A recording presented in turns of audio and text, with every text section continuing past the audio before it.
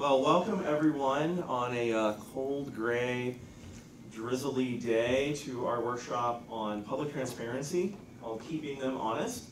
We have a great panel today of two folks. One is Courtney Tanner, who is from the Trib, and David Reymann, who is a partner at Parr Brown Gee Loveless. So Ms. Tanner is a professional journalist who has worked for the Salt Lake Tribune since 2016. In that time, her reporting has won numerous awards and was important in particular to uncovering what happened in the Lauren McCluskey case, which I'm sure we all remember. In that and other reporting, she's made use of Utah's public records laws, in particular GRAMA, as we will talk about today. In a thread, in fact, that she posted last summer, I think it was this last summer, on the challenges that she was facing at that time of navigating the public records system in Utah. That actually was part of the inspiration for holding this workshop today. And finally, I would be remiss if I failed to mention that she's a graduate of our journalism program here in the Department of Communication. And I had the honor of having her as a student. We're not entirely sure. We talked about it beforehand, maybe 2013, 2014, something like that. So it's really an honor to have you back, and we're all proud of what you've been able to accomplish since you graduated. And then next is David Reymann, who's a partner at the law firm Parr Brown Gee Loveless here in Salt Lake City. He has extensive experience with First Amendment and media law and has represented the media and individuals in matters involving the First Amendment and the public's right to know, including defamation, open records law, access to court and governmental proceedings, anti-SLAPP litigation, online liability, anonymous speech, and related areas of constitutional law. Since 1999, he has helped staff the Freedom of Information hotline at Parr Brown, which provides pro bono assistance to the news media and citizens seeking access to government records and proceedings. Mr. Reymann was instrumental in the push to enact Rule 509 of the Utah Rules of Evidence in 2008, which enacted a reporter's privilege in Utah for the first time, and more recently has been heavily involved in protecting Utah's rule permitting cameras in Utah's courtrooms. In 2015, the Utah Headliners chapter of the Society for Professional Journalists awarded Mr. Reymann its Sunshine Award in recognition of his efforts to fight for government transparency in Utah. So with that, I'm going to turn it over to David, who I believe is going to go first. Yep. Thank you both for joining us today. We really look forward to your comments. Sure. Yeah, thanks everyone for being here. We wanted to save some time for Q&A at the end, so I'm going to try to be and be pretty high level in what I talk about today with the statute. But my perspective on open records comes from my perspective as a lawyer, which often is a small subset of the things that Courtney deals with as a journalist, because sometimes it just doesn't get up to the lawyer level until it gets complicated. And so I'm hoping the two of us will be able to give you kind of a complementary set of tips and tricks to try and get records. But my perspective usually comes from helping people who are not law trained get public records. And our statute is really designed so that you don't necessarily need a lawyer for these types of things. And the hotline that we run at my firm is designed for that we help journalists kind of self-help through the process. And we've done that with Courtney. And eventually, if it gets to court, you will need a lawyer, but most of them don't. And so what I hope to accomplish today is to empower all of you with a little bit of knowledge as to how our statute works, so that if you want to get public records, whether it's for your classwork or for your profession after that, you'll have the tools to do so. Just one thing before we jump into it, so that you know the difference, what we're talking about with GRAMA, which is the Government Records Access and Management Act in Utah. Access to certain types of government records, so not court records, but records that are held by all the other agencies, the legislative and executive agencies that do our business, is entirely a creature of statute. So sometimes you hear there's a First Amendment right to get access to government information, things of that sort. That's generally not the case when you're dealing with anything other than court records. And so it's really important, if you're going to use this tool, to understand exactly what the statute allows. And so that's kind of what I'm going to talk through today.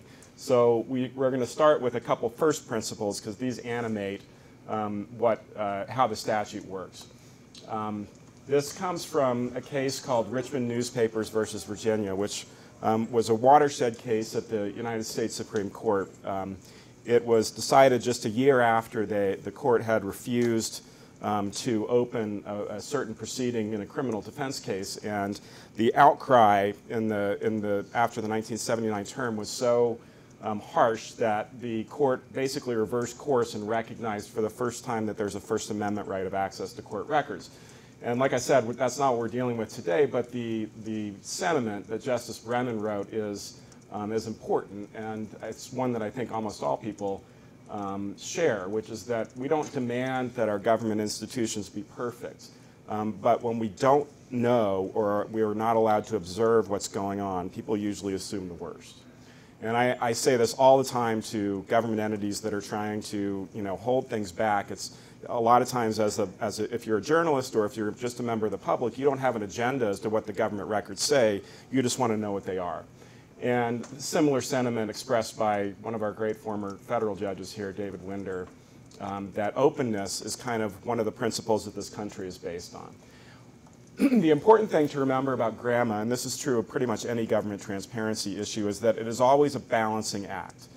There are going to be interests on one side of the equation that favor transparency, but there's always, or almost always, going to be interests on the other side that you need to consider. Because those are usually what the government is charged to consider, and if you get a record request denied, you need to take that into account. And in our statute, the statute lays out some of these competing interests and says this isn't a law just to allow access to records. It's a law designed to create a careful balance where if there are interests that are legitimate, they can be considered as well as the interest in transparency.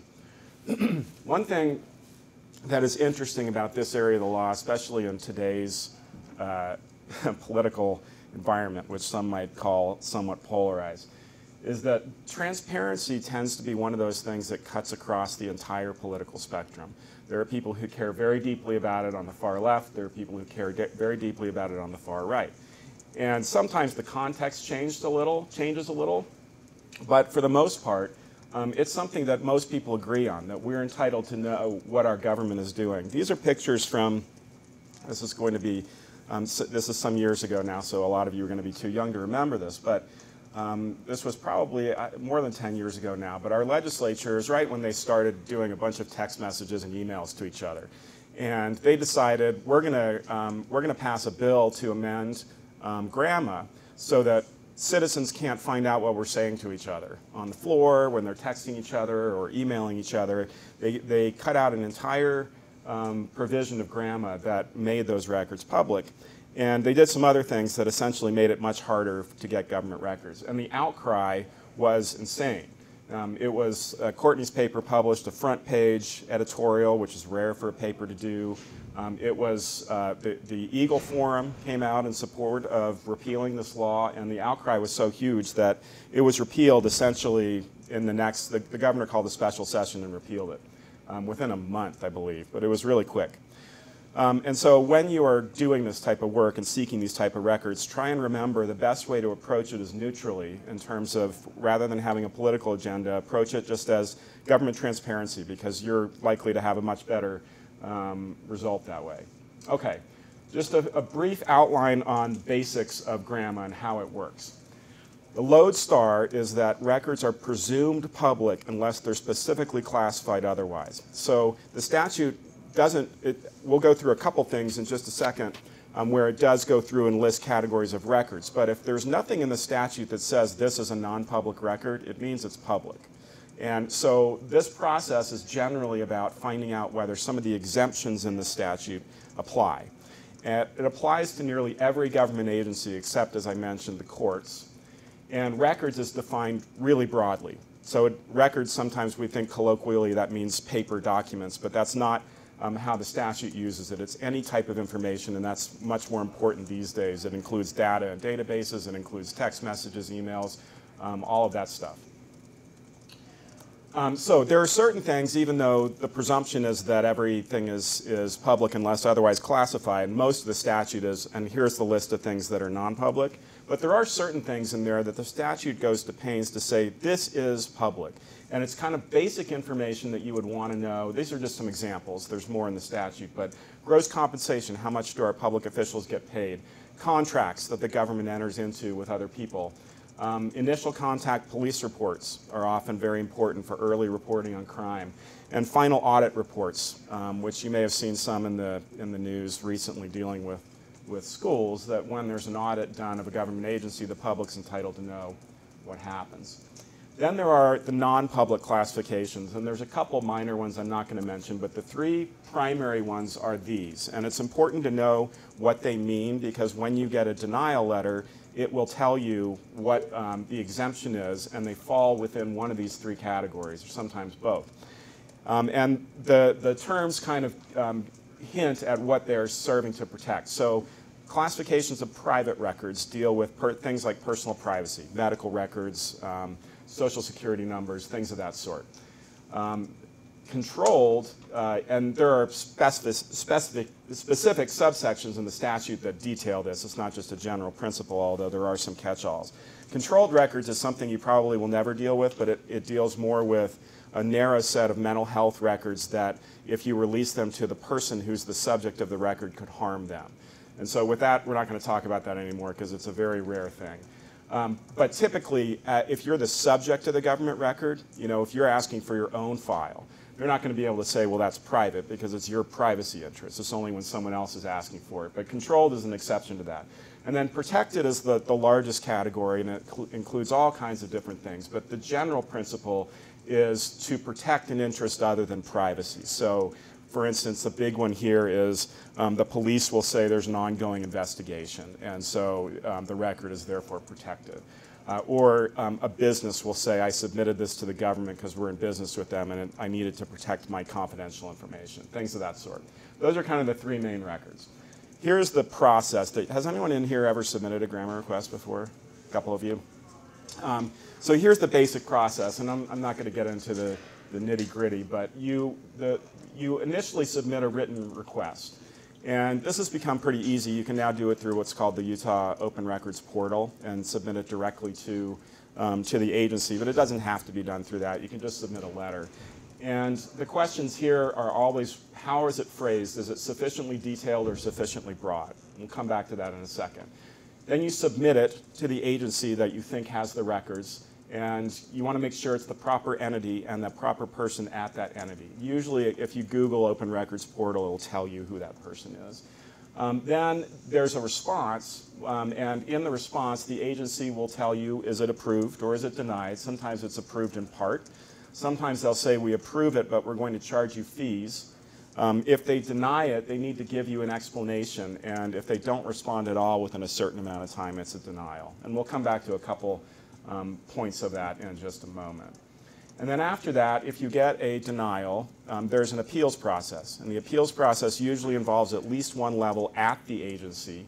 Eventually, you can get to what's called the State Records Committee, which is an administrative agency that neither of those require a lawyer. Then eventually, if it does go to court, you can litigate it pro se generally, which means you don't need a lawyer at district court or in the Supreme Court. But generally, people tend to get lawyers involved if they can at that stage. And eventually, it can get decided by the Utah Supreme Court. So the last thing I'm going to do is run through some tips and tricks. And Courtney's going to go through some as well. And I'm curious to see how many of ours overlap. But these are the sort of things that we see sometimes that make it more successful for people trying to get government records. So tip number one, make it easy. There's a few things that I see in people who submit GRAMA requests that make it less likely they're going to get the records they're looking for. They submit something that is extremely broad, and they don't follow it up with any communication. So my advice to you is find out who it is that you're supposed to submit the GRAMA request to. When you submit it, give them a call and say, I'm happy to talk about this. If we've asked for something that's too broad, let us know so we can talk, because you probably don't want to pay for a bunch of records you don't want either. And keep an open line of communication. There's nothing wrong with that. Sometimes they have a form. This is a little bit dated because of the Open Records portal, but sometimes some agencies have forms for GRAMA requests, and if they've got one, that'll look more familiar to them. Tailor the request. That means don't ask for the world. If you want a particular type of information, the more specific you can be, the better. And discuss format. That means if you wanted an electronic form, you don't want to pay for copies, then tell them that. So, kind of an offshoot of that, be specific. Here's an example of one that and this is also a little dated, but you guys were probably in elementary school or something, but in 2012, Salt Lake installed these, what everyone considered newfangled parking meters that ran on solar energy. And everyone was freaking out because they couldn't put coins in the parking meters anymore, and they weren't going to work, and so there was a big controversy. So anyway, there was some GRAMA work that was done around that, and the top one is an example of what you don't want to do. All emails concerning the new Salt Lake City parking meters from 2012 to date. That's going to get you a bunch of stuff you don't want to know about. You know, emails about the installation schedule is this, or here's how much they cost. What you're really looking for is something more like the second, which is all records, including emails, documenting complaints from users and others about the new Salt Lake City parking meters from their installation to date. And that gets right at what you're looking for. And so this just requires a little bit of careful drafting because you will get, you may think, well, I want to be as broad as possible and cast the net as broadly as possible, but you're less likely to get a reasonable response if you do that. Other agencies. Number 3, sometimes the records are not at the agency you think. And this happens particularly with some executive branch agencies that are under the same net. And so 2 things about this issue. If the records are at multiple agencies, don't be afraid to ask both agencies or multiple agencies for the records because they don't often coordinate with each other, and sometimes you'll get a much better response from the Salt Lake City Police Department than you would from the county attorney's office or the AG. So think about where they might be elsewhere. And if you get a response back saying, we don't have these records, then give them a call and say, well, where are they? Because they have to be somewhere. And a lot of times they can give you some tips as to where to go in addition to that. Number 4 is redaction. This one is also very important because, as you can imagine, some records have what is legitimately non-public information in them, but most of it is not. And so we see this a lot with police reports where there will be maybe the name of a witness or the name of a minor in a 5-page police report, but that's the only thing that's in there, and they're using it as a justification to deny you the entirety of the record. They're not supposed to do that. They've got an affirmative obligation to redact. And so if you get a denial based on them saying, well, there's some information in there that is non-public, talk to them and say, well, maybe I don't want that information. We just want a redacted version that takes out that name. That's, especially with police reports and investigative files, that's a good way to get what it is that you're looking for. It also comes up if you're investigating a business that's doing business with the government, and there may be certain things that they want to keep confidential, but it's almost never the case that the entire record is confidential, although that can be overdone. So this is a memo that the ACLU got through a federal FOIA request to with FOIA is the federal analog of GRAMA, and it's to the criminal appellate section, and you can see what it is, and then it goes on, and it goes on, and this goes on for literally like 70-some pages, all black. So if you get something like that, they probably have not done their job on redactions. But it is really important to say, if you get a denial, I maybe don't want that information. Number 5 is challenging denials. So the denial letter that you get from the agency, if you do get a denial, is really important, and the statute requires them to put certain information in there. One of them is describing the records or portions that you're not allowed to have. The other one is, well, there's 3 important ones. That's the first one. The second one is citing to the specific statutory provisions. So this will be really important when you decide whether to challenge it, because if they can't just say, well, it's non-public under GRAMA and leave you to look through this Byzantine statute trying to find out what it is that is the basis. for the denial. They've got to tell you specifically what section they're relying on, and they need to tell you what the appeal process is and the deadlines for that. So usually it'll say something like, you have 30 days to appeal to the chief administrative officer of the agency, and that will give you your process for where you go next. If they fail to respond, as I mentioned before, it can be a de facto denial. So they're supposed to respond within 10 days to any GRAMA request. If it's for the public interest, you can request an expedited response. Anytime you're doing it for journalism purposes or to publish it, it's deemed to be in the public interest, and so you have 5 days. And there are certain circumstances if you've asked for a ton of records where they get some extra time. But if they don't act within that particular period of time, you can deem that a denial and appeal it. Number 6 is content is key, and I alluded to this earlier. It is the content, not the form of the record that matters. It doesn't matter whether it's in an email, it doesn't matter whether it's on paper, it doesn't matter whether it's in a database, it doesn't matter whether, and this is also important, whether it's on a government employee's personal cell phone. If they are doing government work on their personal cell phone or their personal email, and we see this a lot, those records are public, and you need to make sure that they are being searched if you think that that's what's going on. We saw that a lot, in particular with the Attorney General's office in a case that we handled a few years ago. And the language from the statute, which is in that second point, is that the government may not use the physical form, electronic or otherwise, in which a record is stored to deny access. Number 7 is the presumption of access, and I mentioned this at the start, but I'll just briefly hit on it again. The presumption that records are public applies at all levels of review. So usually, if if you have a basic understanding of the way the court system works, usually when you appeal, it's your burden to show that the body below got it wrong. That's not the case with GRAMA appeals. The government always bears the burden to show that the record is non-public, and that stems directly from the presumption in the statute. And then the last point, and this comes mainly from a Supreme Court case called Deseret News, which I'll touch on in just a moment. But if it's a tie, if you're a baseball fan, the rule of tie goes to the runner. In GRAMA, it's essentially the same way. The tie goes to the requester. So if there are equally compelling interests on both sides, disclosure wins.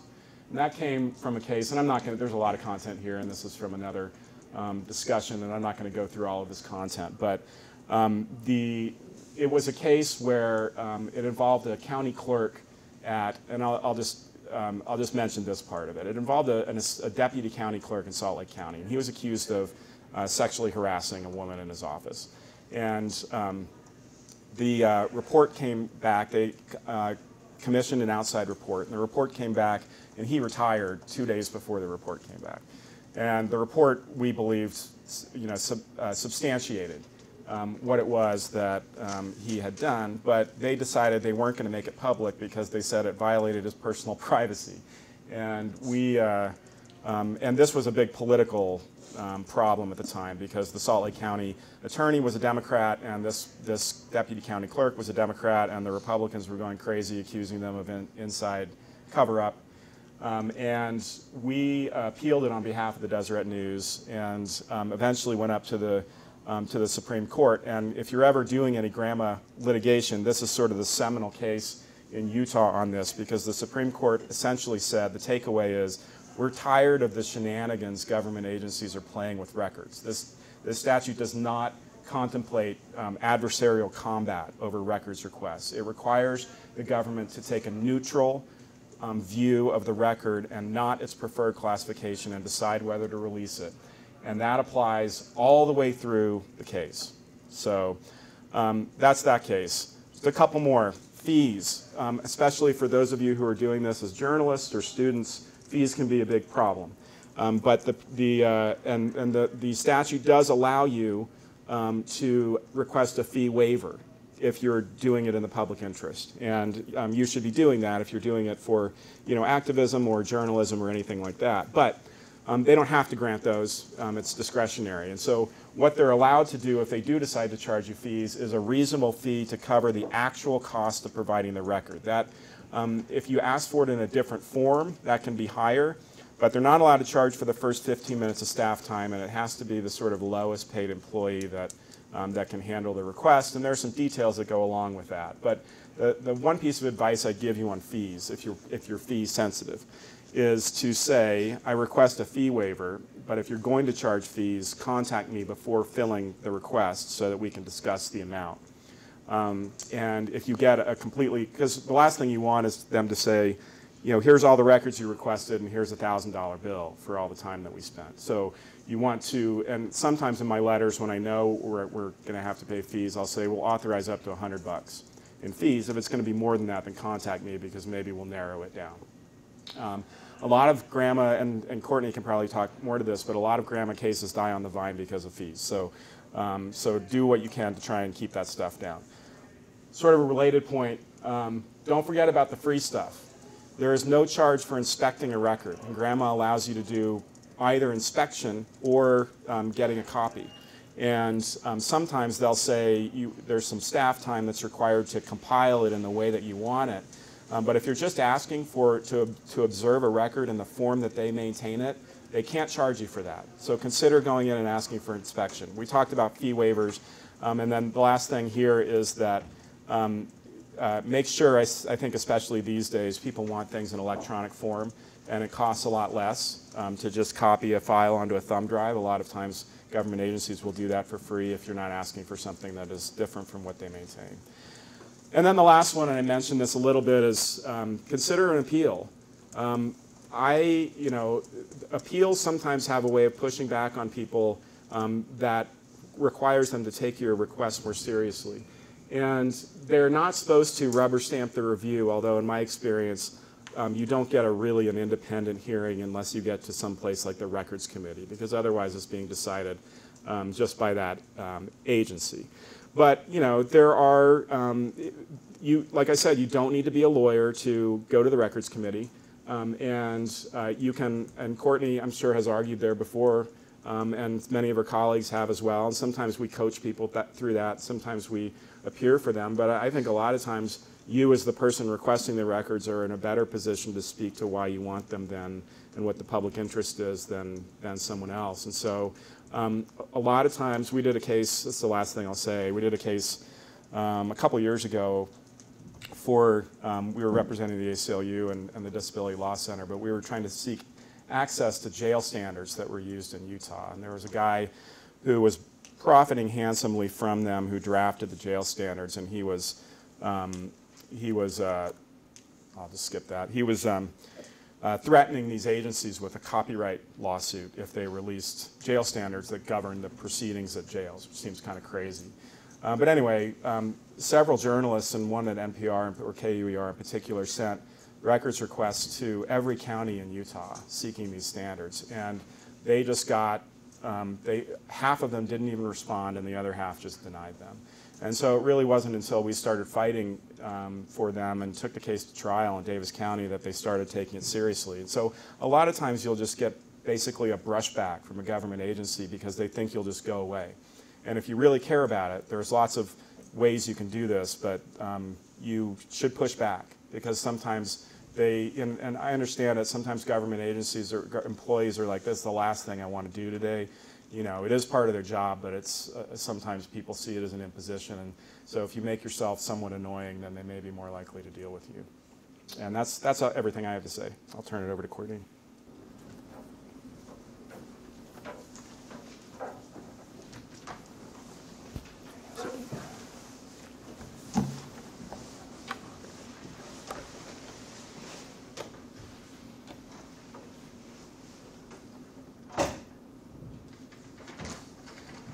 I'm not very tech savvy. I'm glad that worked. Okay. Oh, that's fancy. Okay. So mine is a little bit similar to David's. Actually, I'm going to try this a different way. Sorry. There we go. Okay. So I have some tips and some tricks and some examples that I've done. And I like to think of GRAMA as the Great British Baking Show. I don't know if any of you guys watch this. I got into it recently and really into it. But I like to think of it like this because they'll throw some recipe at you that you're like, I don't know what a freaking biscuit is, you know, and that's kind of what GRAMA is. Like, they'll throw you some response and you're just like, I don't even know what to do. So hopefully this helps a little bit through that. So I go ahead and want to emphasize that these are public records.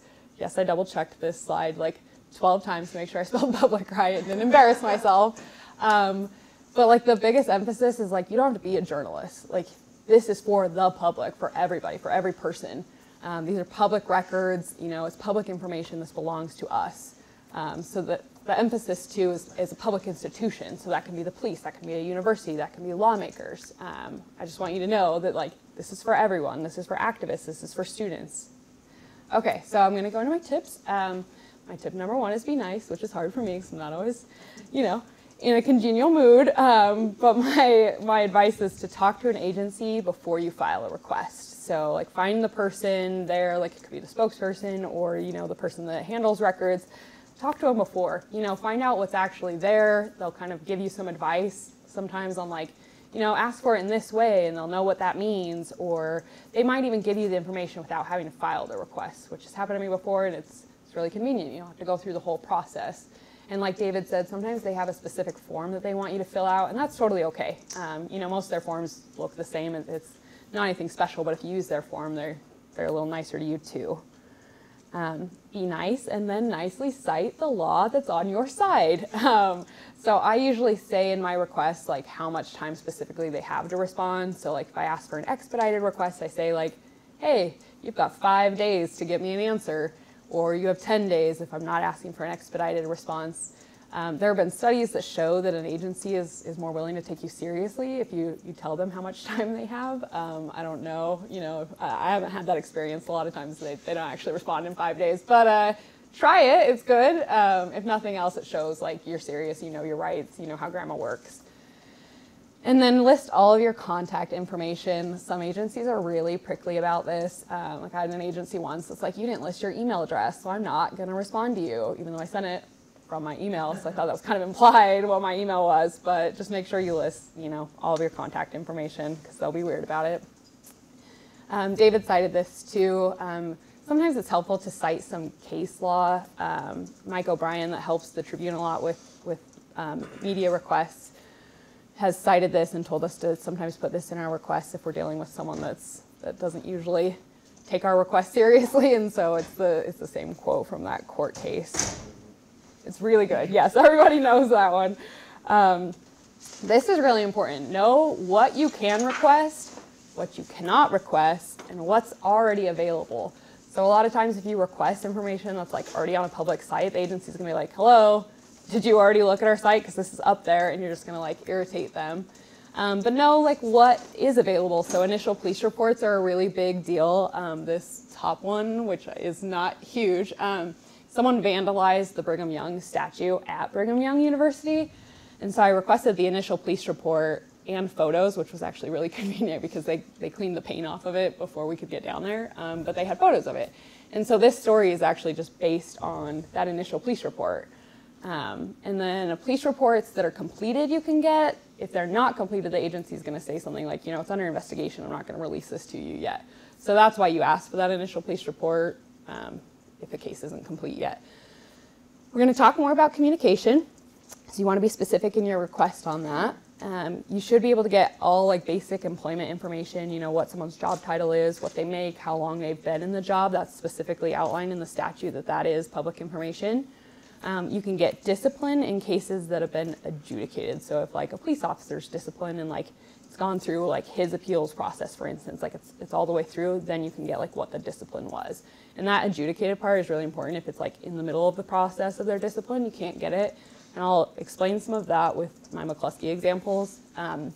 Contracts, really important. I did this story, again, you can't really see it very well, but there was this $44 million contract that the state had with this test provider for standardized testing in K through 12.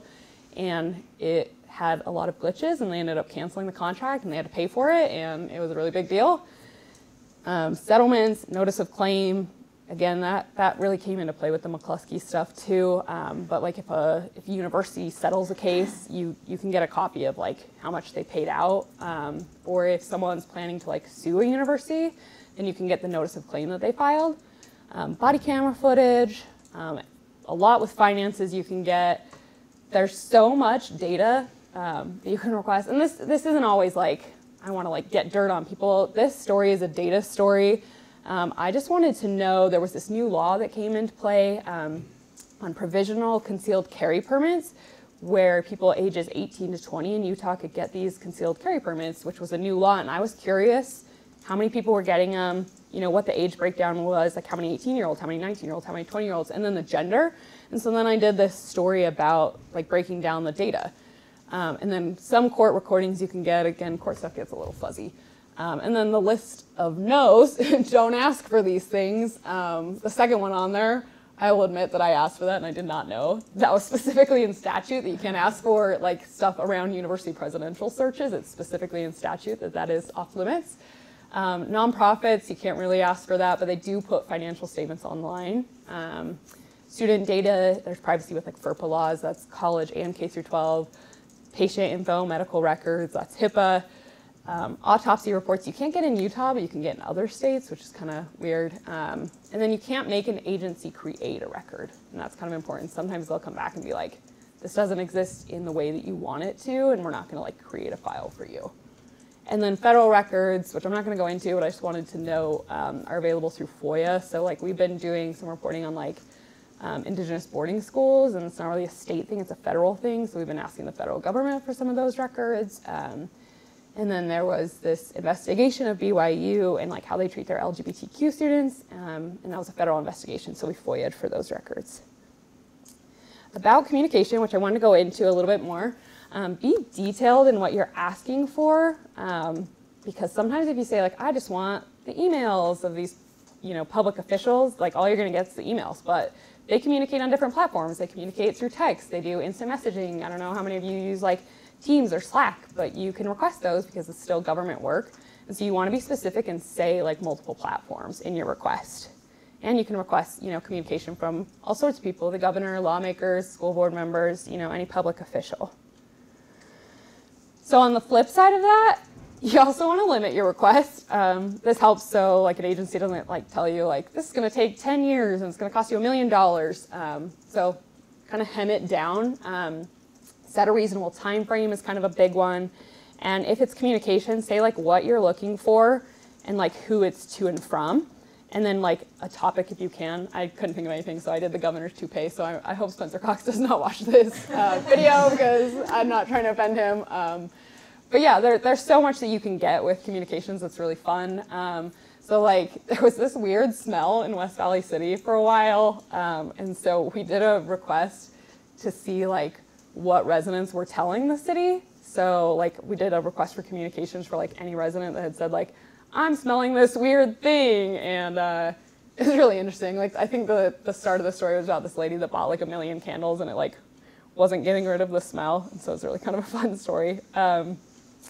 Break your request into multiple parts. Even if it's like the same request, it helps if you kind of like break it down. So like if you know one part's gonna be like really easy and they're like gonna get it to you and you know the statute, it's like clear, you know, I want this initial police report, great. But if you also want like communication on like that topic, I would break it into two just because you're gonna get that initial police report like first and then like you can like challenge the communication later if like something comes up. Be flexible. It shouldn't be an antagonistic process to request records, but sometimes it is. It helps if you don't get like aggravated about it. Again, like I'm not very good at this. Like my tweet thread that Sean mentioned was, you know, a little heated, but it's okay. You know, you just like gotta try to like keep your cool. Like David said, offer that you're willing to like accept some redactions. I hope that they don't block out the whole report. But you know, like if you don't need someone's name, you don't need a victim's name, like a police report, say like, hey, that's fine. Redact that part out and I'll take the rest of the report. Try mediation with the State Records Committee's ombudsman. I always say that word wrong.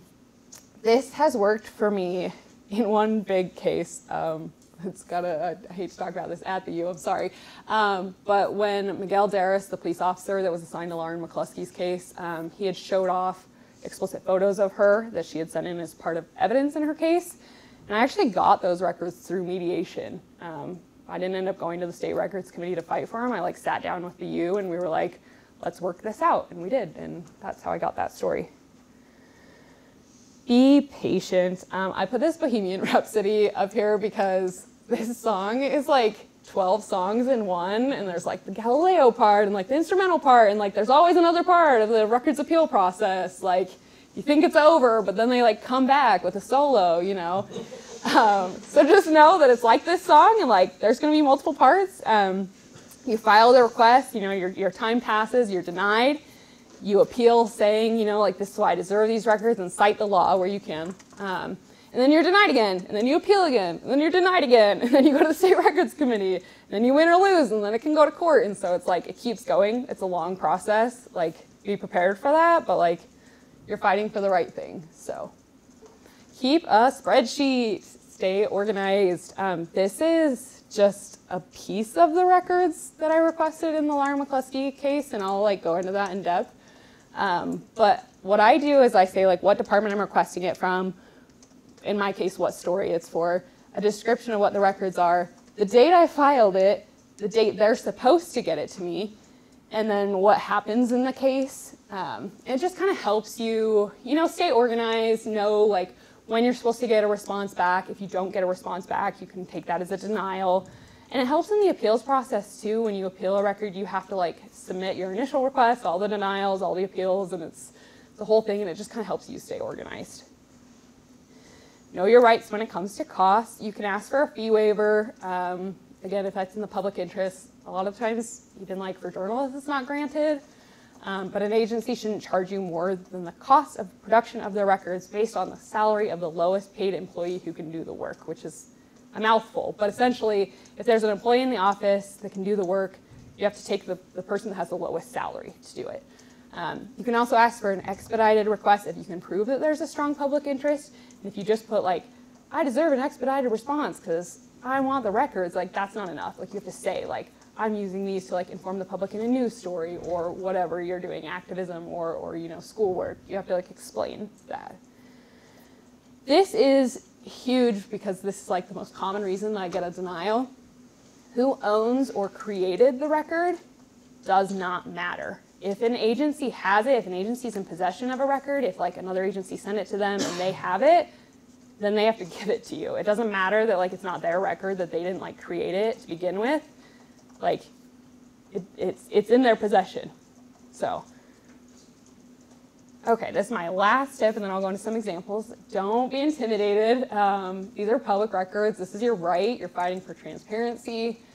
You know, this comes at a really like volatile time. You know, the press specifically has been called the enemy of the people, and you know, we're not the enemy. But you know, what you're trying to do with public records is show, you know, what was done with taxpayer money, what was done with taxpayer time, what was done with taxpayer resources. And, like, that's up to us as the public. We get to know that information. Appealing to the State Records Committee can be really scary. You know, sometimes I've gone by myself, and it's like 4 lawyers at the other table, and I'm just like, oh my gosh, like, what have I just gotten myself into? Like, I know nothing. I am not a lawyer. Like, what have I done? But, you know, you're fighting for the right thing, and you just have to, like, prepare and believe and know that, like, this is important. And then this quote, David had too, which is just really important. It's all about openness. Okay, so here are a few examples. I actually never counted how many requests I did in this case until last night. So 55 requests in this Laura McCluskey case. I don't even know how many stories. That's a lot of stories. But some of the things that I asked for, I did some stories around Dale Brophy, who was the police chief. I asked for his retirement package when he decided that he was going to step down, and also the invoice for the retirement party that the U threw him. It cost $6,000 to throw him a party, and I got the invoices for that and the contracts that they had with like the caterers and what food he wanted and everything. You know, it's just an interesting story that they were, you know, spending this money for someone who there were concerns about how he handled the case. I asked for a lot of communication, you know, between university officials, with the McCluskey family, just how they were handling things, staff discipline. Again, this has to be adjudicated, and this was what I was like mentioning earlier, is that it has to have like gone through the appeals process. So this took a little while in these cases to like get the information. There was a detective and a police officer that were involved in this case that both got disciplined later for how they handled other cases. So this story here, the University of Utah officer who mishandled McCluskey's concerns was disciplined for mistakes in another domestic violence case a few months later, and we got those records through asking for the staff discipline. We asked for the media strategy that the U used. I don't know where this one is on the slide. I think it's over there. No, it's on the bottom. They spent $60,000 on public relations on how to handle this, and so we asked for the contract on that. I asked for a list of the staff and the start dates for everyone in the police department, and that kind of helped me kind of figure out who was in the police department, and then I went to the agencies that those police were at before they came to the U and asked for their discipline records there. So that led to this story that says the police department built by Dale Brophy included leaders disciplined in other jobs, including Dale Brophy, who was disciplined when he was in West Valley City for pulling a woman's bra strap. So that was a really interesting story to which started from the staff list, just asking who worked there. We had a lot of women come to us afterward that said, they had similar experiences with police that McCluskey did.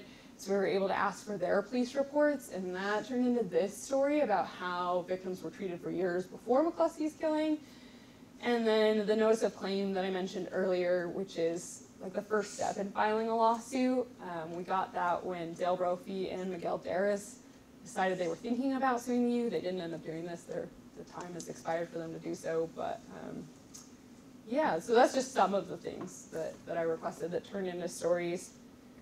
And then similarly, unfortunately, we have been reporting on the Jafon Don case, and this is an example of a really long process. This actually spurred the tweet thread of my wrath.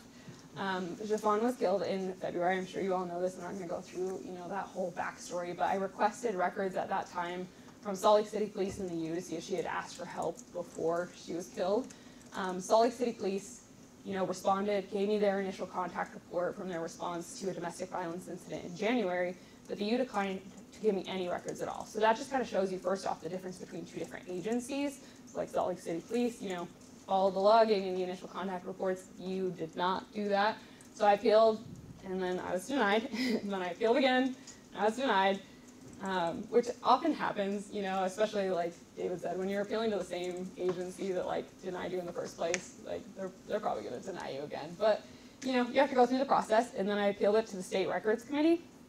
I was initially told that the committee had a backlog, so my case wouldn't be heard until August, which made me really angry that it was going to take 8 months to get records on this student and to tell what happened to her. It eventually got moved up 2 months after I did a really long tweet thread about how mad I was. It got moved to June, which is good. It still was 4 months after my initial request. And I won this fight because initial police reports are supposed to be normally public under the law. I think it's specifically stated in statute.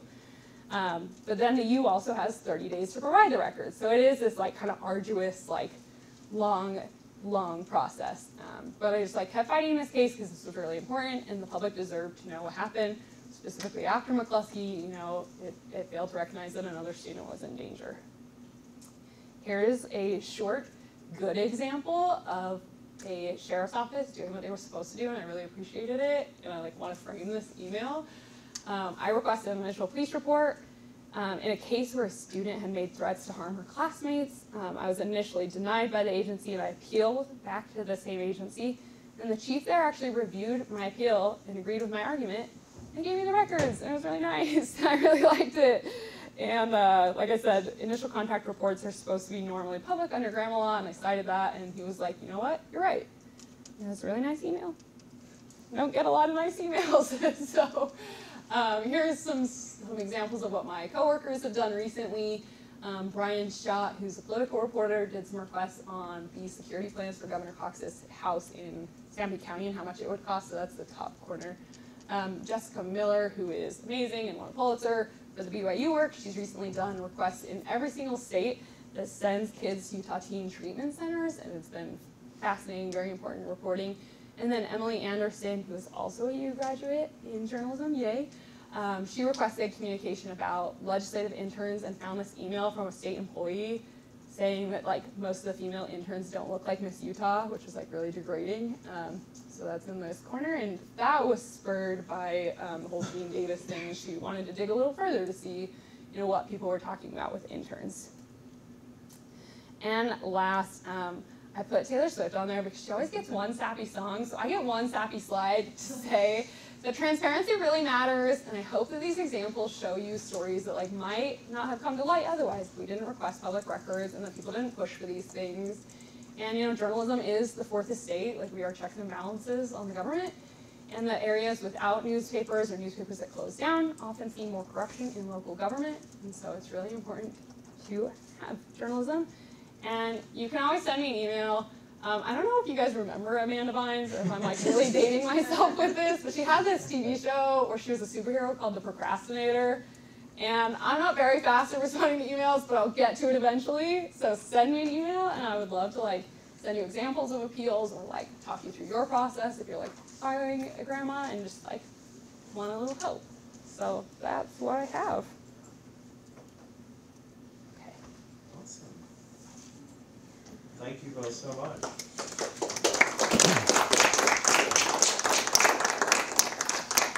We have a little bit of time left. If anyone has questions or comments or anything they want to throw out to the panelists, feel free to do that. Yeah. You were saying that sometimes there's multiple agencies, like the court, the attorney's office, you know, it's really run into the they didn't tell the other person about something, and you found something in the record, police, the way Well, I'm not sure if it's been that exactly, but we have gotten different responses from different agencies because some of them, you know, take their GRAMA obligations seriously and some of them don't, you know. And so if you're looking for something, and police records is just the one that came to mind, but you need to think about, a lot of times records are not just with one agency, they're with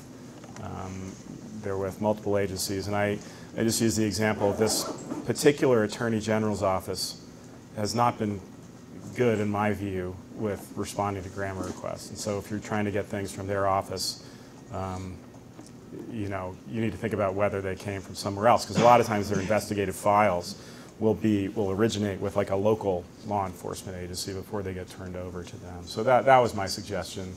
There is a process where agencies can share records with each other under GRAMA that sometimes they technically do that, but a lot of times it's just that multiple agencies are working on the same thing. So.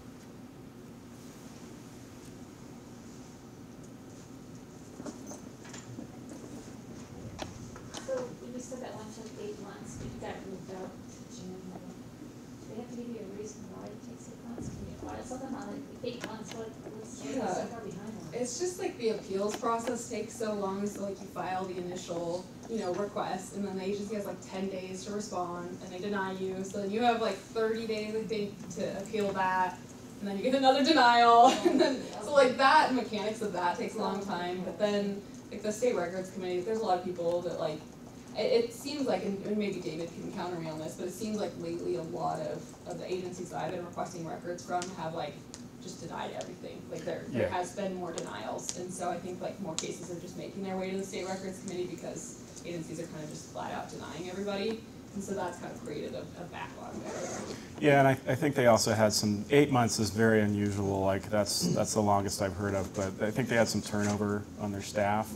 But I will just make one short plug for something that Courtney mentioned, which is that, and I'm not sure who the ombudsman is, ombudswoman, I guess, technically. It's just a terrible word to do. It's the worst word.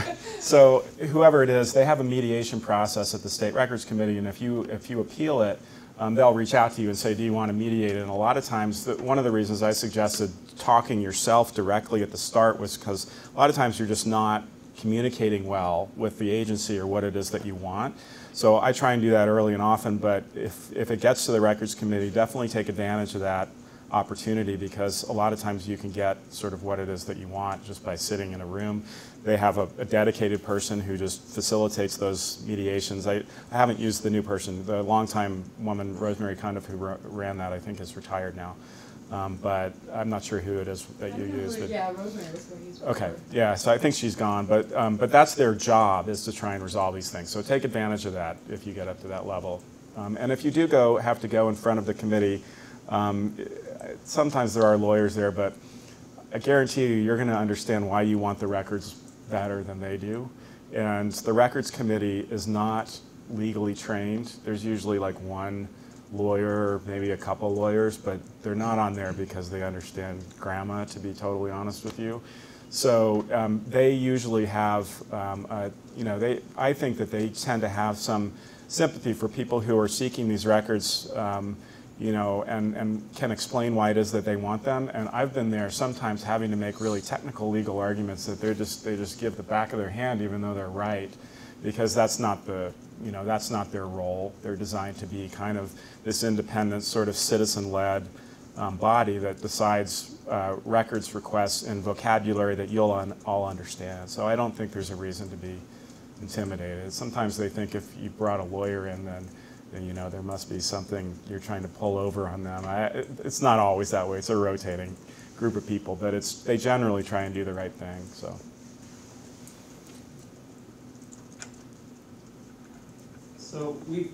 I'll throw one in real quick. So we've seen some stories, I think, in the last few months about this issue of vexatious requests for public records. And did the legislature end up passing some new rules related to that? I'm not remembering, but what counts as a vexatious request?